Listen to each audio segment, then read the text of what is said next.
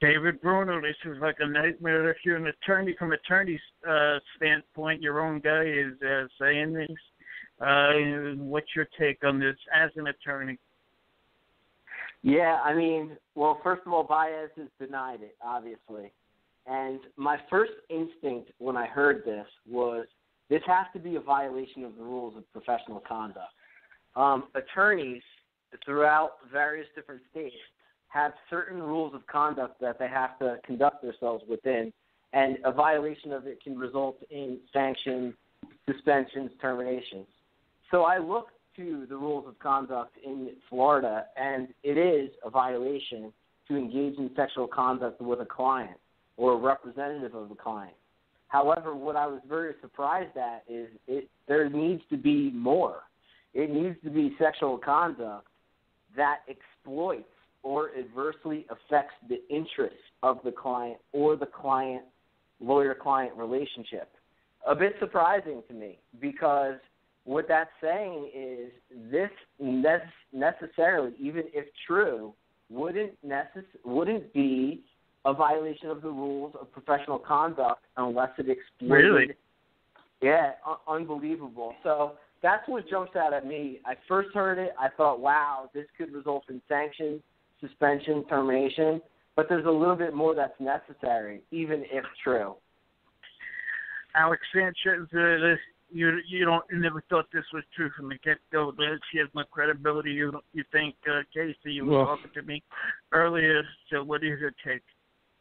Well, first of all, the first question I'd like to ask, and maybe Mr. Bruno and Bob know the answer to this, what on earth is this doing in a bankruptcy proceeding? I don't get it. Great question. Great question. What the heck is it doing there? And on top of that, the whole thing sounds completely bogus. This investigator, I'm sure, has some axe to grind with Baez, who I don't know. I never met him, never spoke to him. I'm not a representative of his. But he must have some axe to grind. Maybe Baez owed him money or something to do with the case. Because every allegation that he's making against Baez should result in disbarment. You're having sex with a client, and he says not just sex with the client, that Casey Anthony's running naked through the office. That sounds preposterous. That he admitted that Baez admitted that Casey Anthony killed the kid. That Baez wanted to send an investigator out to find the body before the police did. That's obstruction of justice and tampering with evidence, right? So it sounds to me like an investigator has some axe to grind with Baez and is bringing up every horrendous type of activity a lawyer can engage in for the purposes of seeing Baez punished for some reason. I just don't see it. It sounds like the allegations are just, they don't merit any type of credibility. So I don't think it's going anywhere. Strong allegations, Bob. Chuck, what's your take on this? Baez has no choice but to come out and refute it. The only thing I would say that I just see no credibility here, because what he's saying is so absurd and so scandalous that there is no way, if what he's claiming to be true, that Casey Anthony's running around a law office naked, either after hours or during hours, that nobody else saw this, that there's not surveillance, that not another set of eyes, that there's not another person who's going to come out looking for a payday interview with one of the major news networks or one of the magazines to say, he's telling the truth, I was there, I saw it, something to that effect. Casey Anthony told me that she was having sex with her lawyer.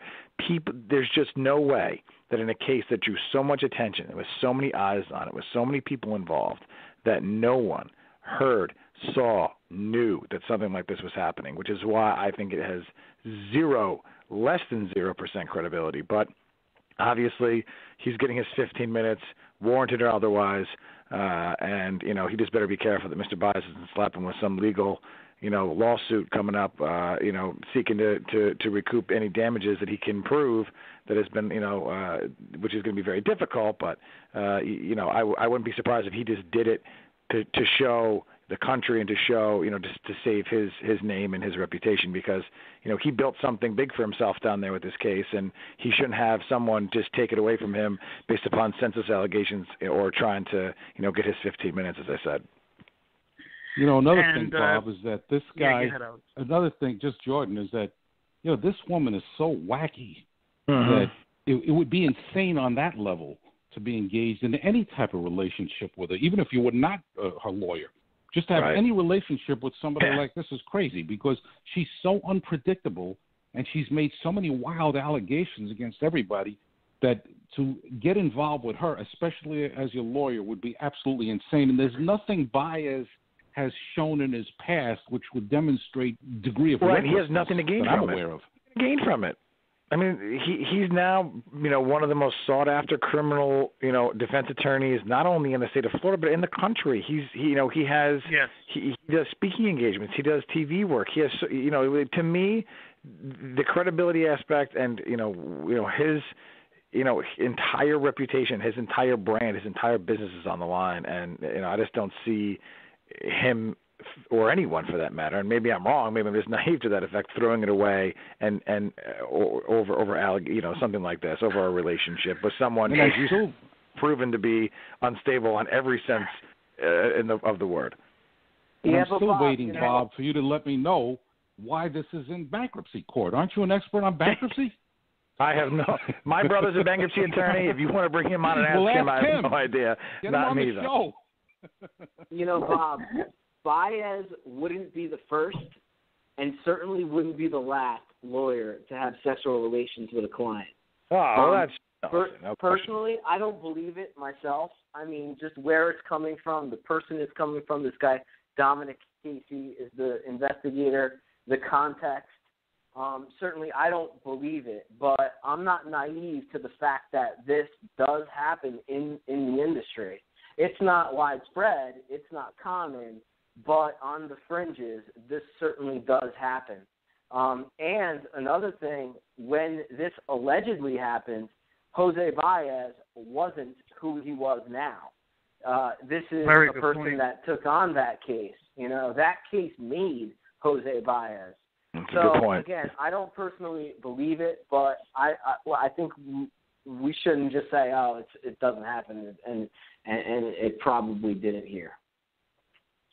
And David, what happens in this case if prosecutors think this has some merit? Do they look into it? Do they question the guy who's saying it? No. How would that work? Not going to be. There's not going to be a prosecution at play. Not unless it was against Casey Anthony's will, and you're talking about a sexual assault or unlawful touching or something like that. This is more of a violation of the rules of professional conduct, which could result in sanctions by a disciplinary committee for Jose Baez's license.